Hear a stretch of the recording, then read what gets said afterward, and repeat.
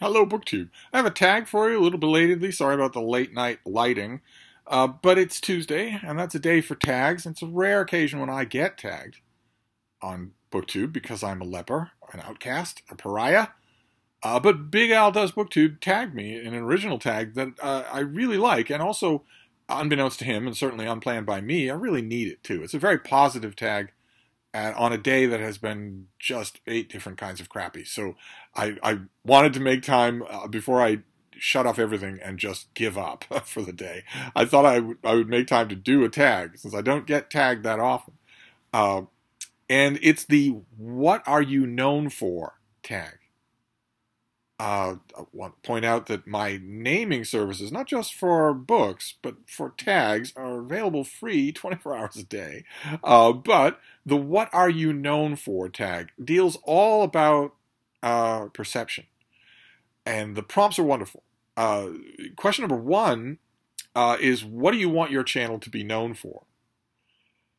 Here, considering the kind of day, I've had for those of you who haven't watched the one other video that I made today, I've had just an epically awful day. Just everything that could be bad about the day has been bad. Almost everything. Certainly a gigantic mosquito horde of little things.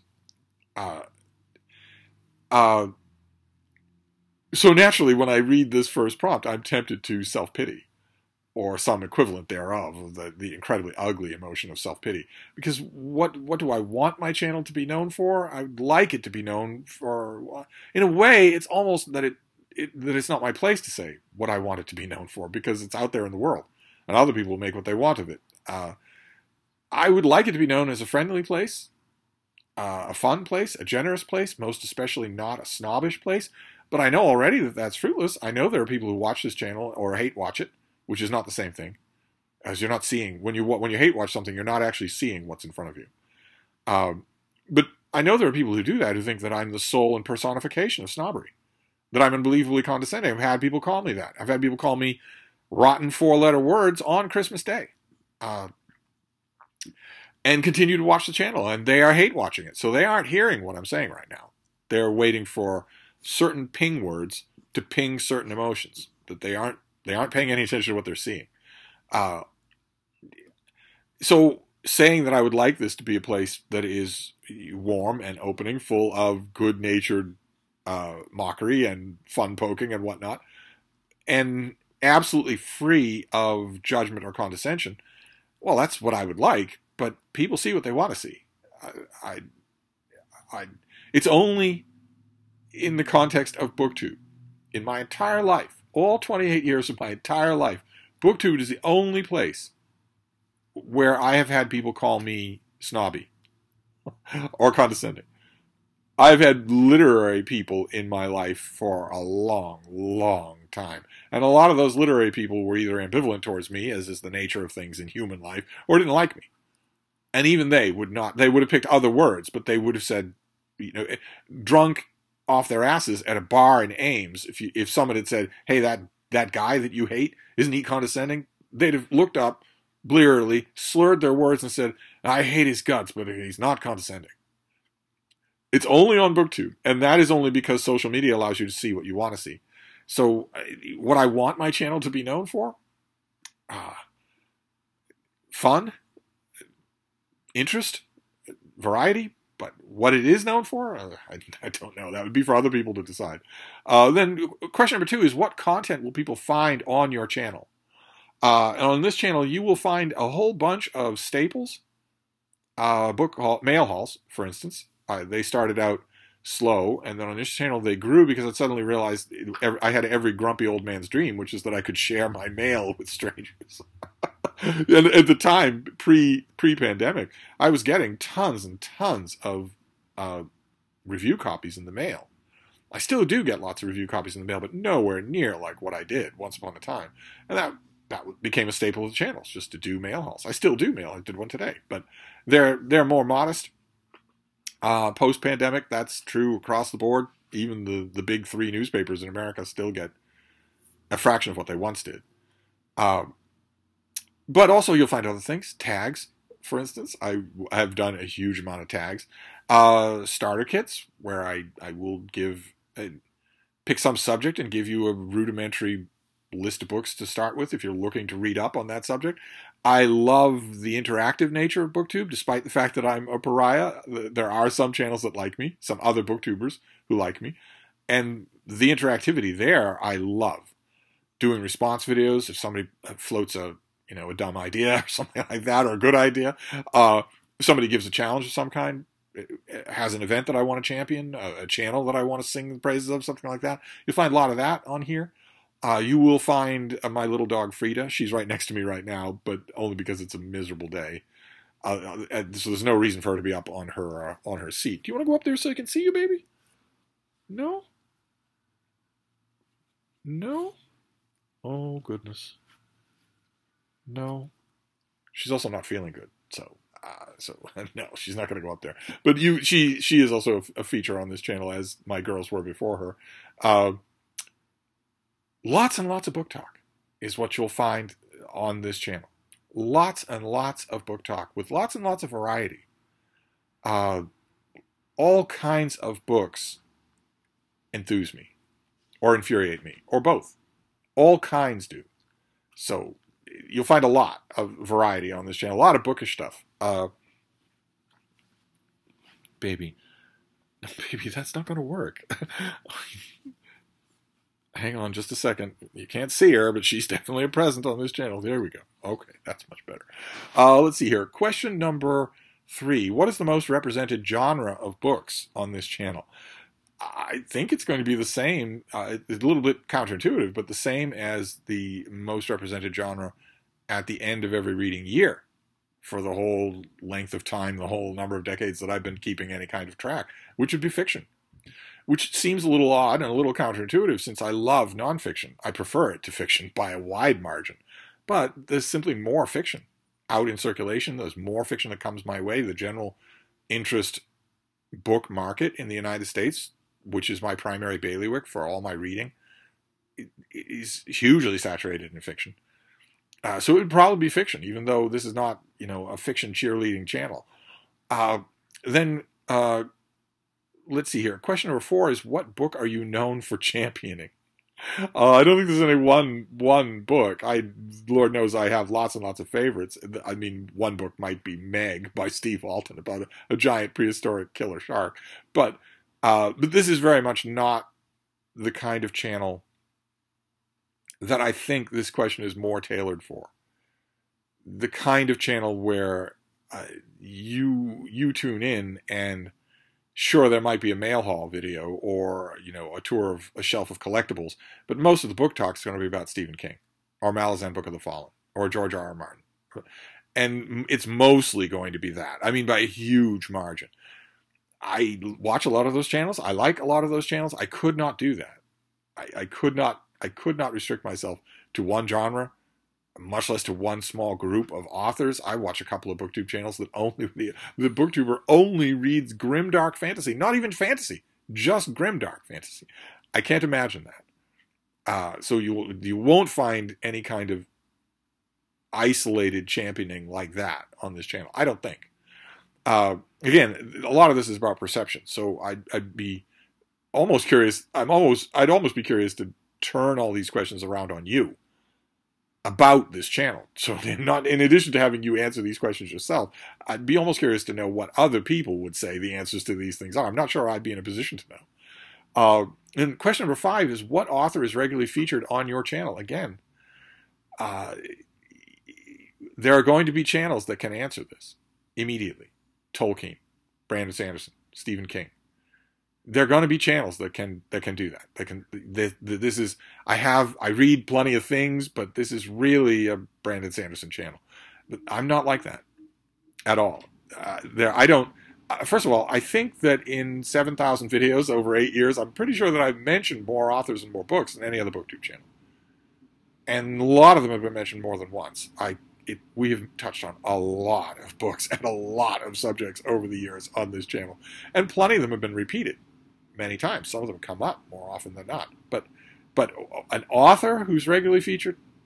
No, I don't think that. I don't think the question applies. Then question number 6 is, what can people expect in the future? Reveal some exciting plans. Of course, This is not an exciting channel. This is a scrofulous old man with smallpox scars from 1872 nattering on about the things that he's been reading lately. So there aren't any exciting plans. I have dreams of things, of course.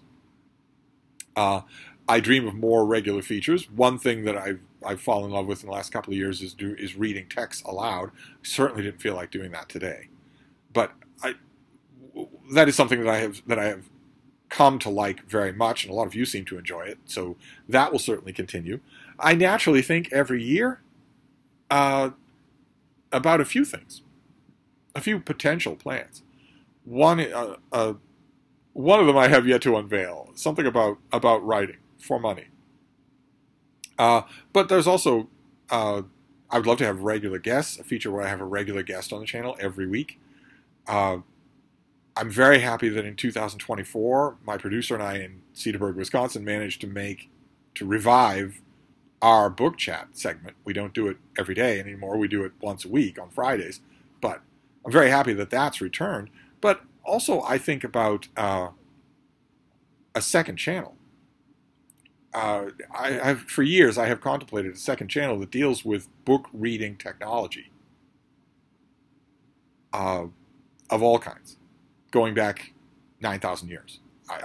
I've dreamed of having a second channel like that, that I maybe treat a little different than this channel, because I would want that channel eventually to be high enough profile so that manufacturers would be sending me review items. A tech channel, in other words, a bro tech channel. Only one designed for you, instead of whoever the tech bro channels are designed for. I've been watching a ton of them just this week, and I honestly don't know who their audience is. I really don't. They are so unbelievably, eye-wateringly fake. Most of them. So phony, so ridiculously in the weeds on specs that literally nobody cares about, and they don't read. When they're doing a take breakdown of some new device or other, they have to mention whether or not it can read, whether or not you can read on it, especially if it's an e-reader, but they don't read themselves, so they're not in a position to talk about that.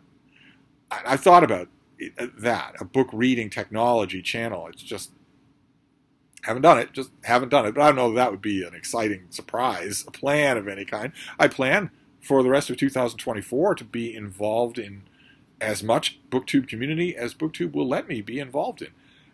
Simple truth is that I am I occupy an ambivalent standing for a lot of booktubers, including a lot of booktubers, especially from the UK, who don't know anything about me at all, and have never troubled to learn, don't really want to know, but have a whole bunch of settled opinions about me, and are perfectly happy to share them at meetups and whatnot. So it's an awkward thing. It's a weird shadow self that walks along with me through BookTube. Somebody contacts me and says, hey, I've got an event in the offing and I'd like you to be one of the co-hosts. Alone, of all the potential co-hosts that are being asked, I have to say, have you actually asked around your other co-hosts to make sure that they don't hate me? No one else has to ask that question. I do, because sometimes it has been an issue. Sometimes a host will say, oh, come on. And then they ask around and realize, oh, yeah, so-and-so, I don't... When she describes your channel, she's not describing your channel. I don't know what she's talking about. Should I talk to her? And I say, you're not going to be able to convince her. She's seeing what she wants to see. So you're not going to be able to convince her what we should do instead. No ill will at all is that I should just back out. I'll drop out. We don't make any kind of a fuss about it. And I will enthusiastically cheerlead the event from the sidelines. It's just, if you're going to want this event to have all the bells and whistles that most events like to have, where the hosts are referencing each other, where they're linking to each other's videos, where there's maybe a mid-event or an end-event live stream together, well, that person is not going to do any of that with me. And I agree with you. The things that this person is describing are not me. I don't know where it comes from, but there's no way it's going to change, and you don't want to ruin that just because I'm involved, so I'll just cheerlead from the sidelines. That has happened. I don't think there are any other booktubers that happens with. So whatever the reason for that is definitely there. But even so, I still do get invited to BookTube events, to co-host BookTube events, and that's fine by me because I absolutely love them. And when people say whatever the misapprehension is, whether it's that, the people saying, he's so full of himself, he's so condescending, as if they don't get humor, as if they've never had humor. And actually, we all know the truth is that a lot of them don't get humor and would like to outlaw it. But when people say, he's so condescending, he just looks down at people and laughs at their reading choices, it isn't going to matter that you, or 10 of you, or 1,000 of you, come forward and say, that is absolutely not true. That is absolutely not true. He has never, ever done that. He mocks people who do that. And it's also not going to matter if you turn to the person and say, could you give me an example of him doing that? Because they see what they want to see. But even so, even despite that, I do get invited to events, and I'm hoping that will go on all of 2024. I look forward enthusiastically to participating in June on the Range, for instance, or Rocket Summer. I hope that I'm asked to return as a co-host for Garb August. I will cheer the event even if I'm not. There's March Mystery Madness going on right now. There's No Place Like Rome, Ancient Rome event where I am a co-host going on right now. I'm sure that summer will have the return of Book Trek. I hope that I will be a co-host there. My co-hosts there have largely not changed over the years. They seem pretty inured to me one way or another. I'm hoping for all of that and anything else. So that's what I'm hoping the future is. It's just more of the same. We'll just see. Then prompt number 7 is tag people and state what you know them for. And this is a little bit tricky because I watch a lot of BookTube. A lot. And so a lot of the people that I watch, I know them for lots of things. And also, some of the people that I watch most enthusiastically, I might not even leave a comment because I'm carrying on a running conversation with them in my head or on Voxer. Some of the people that I watch most regularly have also been here. They've been to Hyde Cottage. So it's not, it feels very different than watching a disembodied face on the screen, an impersonal face on the screen. So, I have a list of people that I want to tag that I would love to see this tag for, but a quick thing of what I know them for, that might be difficult. Like Hannah at Hannah's Books has been here. I think I know her channel for the same thing that everybody else does, which is how incredibly thoughtful it is, how incredibly deep and nuanced it is, how it does not engage in Borscht Belt humor. Hannah is a type of critic, a type of reader, a type of thinker about books and about literature that I've known my whole life without ever actually graduating to be one of them. And I treasure them. I absolutely do. I think everyone would agree with that, right? Who watches her channel. Then, of course, there's Randy Ray, who's been largely absent from our screens lately because of the rotten circumstances, the rotten real-world circumstances that seem to be afflicting so much of BookTube in 2024. It's kind of creepy. In 2024, our little corner of BookTube seems cursed. But you go to Randy Ray's channel, he's happy and outgoing. Has a quality that I have noticed in a lot of Texans. I lived in Texas once upon a time. I spent a lot of time there. And I've noticed something that Texans have a reputation in the rest of the country. Those of you who don't know your American regional ideologies, Texans have a reputation in the rest of the country for being loud and brash and maybe a little bit surface, not stupid, but a little bit reactionary.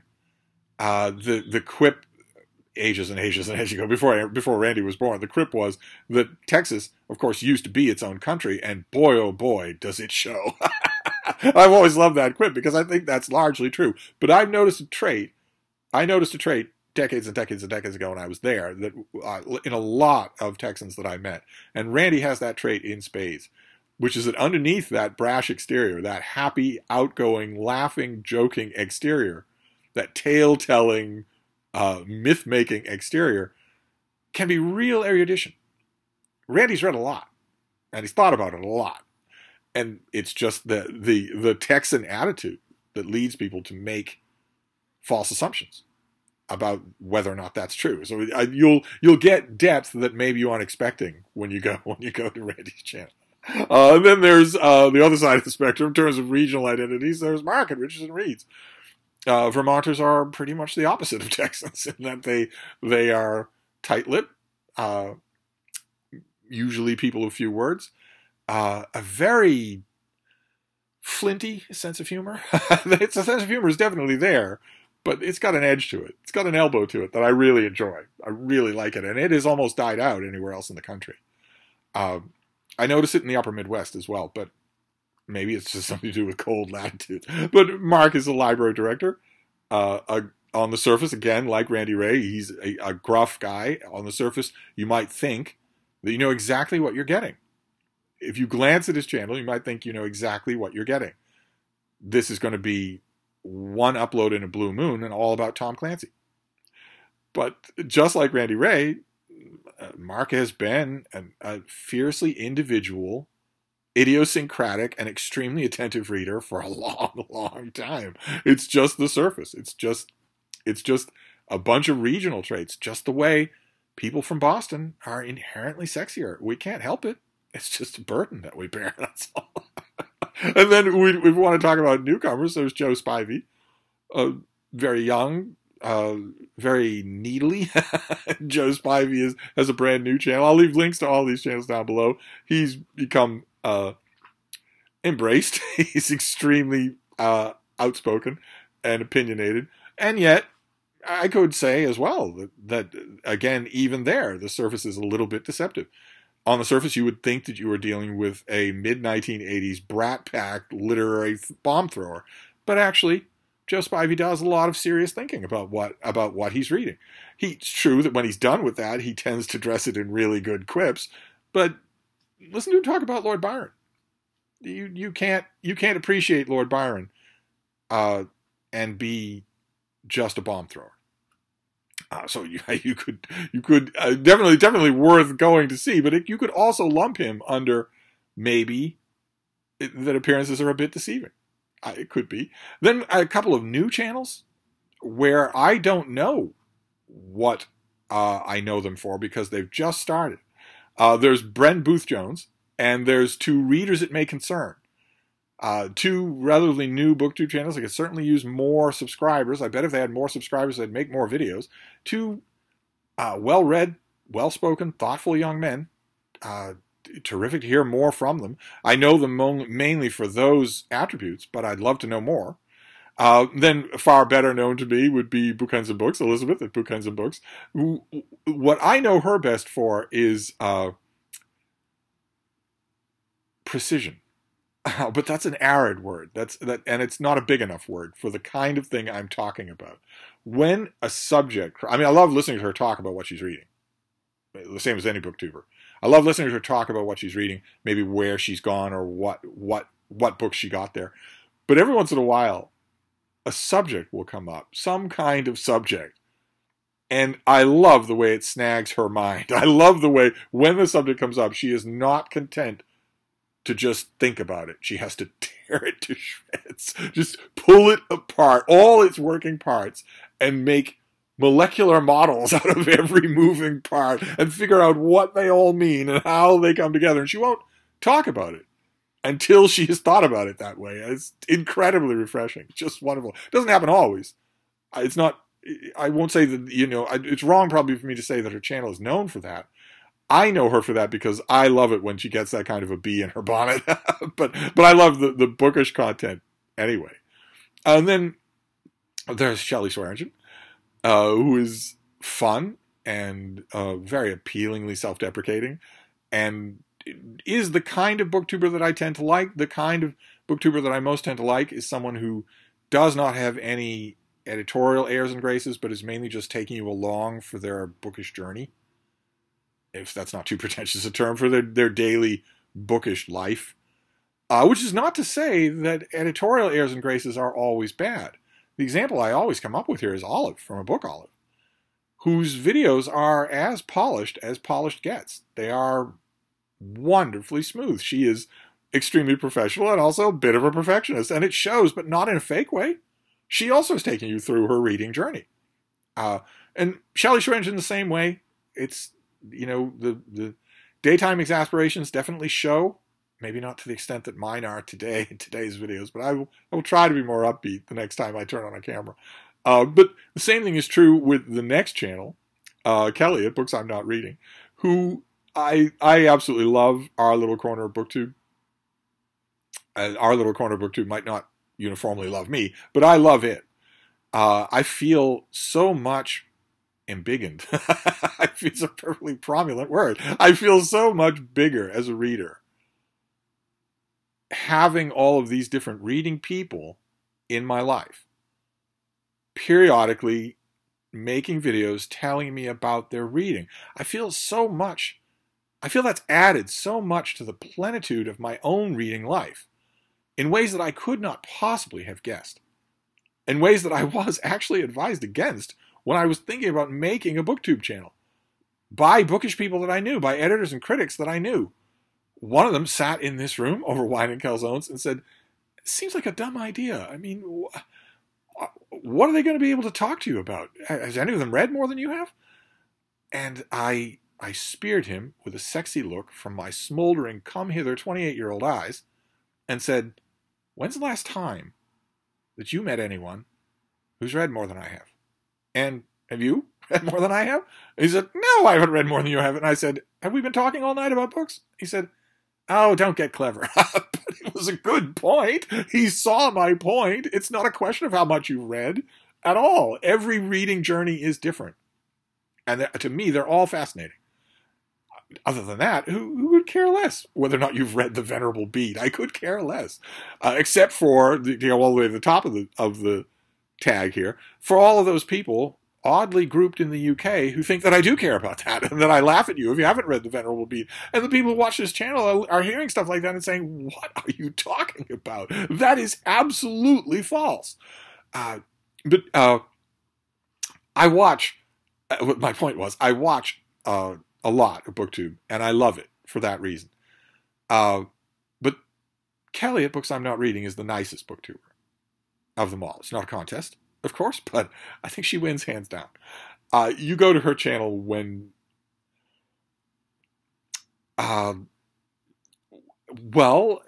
there's a little group of things here. I mean, there's Shelly Swearingen, there's Gina Stanier, and there's Kelly at Books I'm Not Reading. You go to those channels to feel better about your day. And I hate to put that psychic burden on them. I don't think that they intend to be, a Dr. Phil for all BookTube, but it's an air they give off, a warmth, a sincerity that they give off, that really, really works. It'd be the cure for what ails you when you go to one of their channels. It won't be somebody, even when they complain, it won't feel that way at all. It will feel very warm and human. And that's what I know Kelly at Books I'm Not Reading from is that exactly. It's that, and also I've been emailing her and dealing with her. We've been watching each other's videos forever, just for almost the whole time that I've been on BookTube.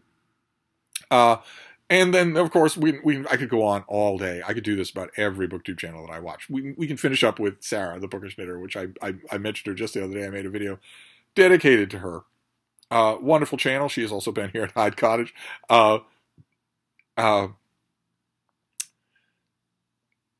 All about, well, her channel is largely about romance. So she has the kind of focus that I described earlier in this tag that I cannot do myself.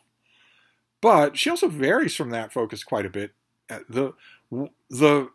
Aside from the welcoming atmosphere of her channel, I am going to turn on the camera and talk with you about what's going on in my day, what's going on with these books, what am I thinking about what I'm reading, what's disappointing me, how my mood has changed. Apart from that, which is what you'll know her channel for. Another thing that I really like about her channel is how non-doctrinaire she is about all aspects of reading.